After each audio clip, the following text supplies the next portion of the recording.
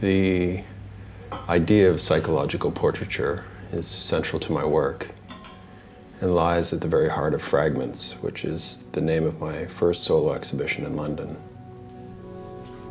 My portraits reduce the sitter to distinct building blocks in an exploration of a person from the inside out.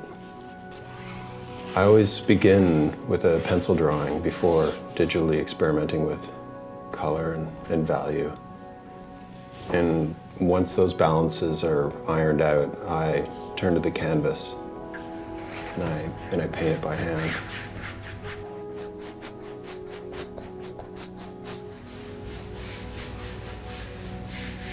My geometric shapes connect and interact with one another, avoiding any kind of fixity of single perspective, translating the feeling of a three-dimensional biomorphic form onto the canvas.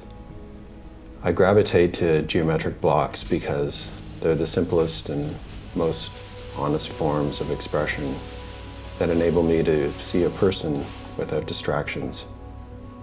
There's nowhere to hide. It's all right there for everyone to see.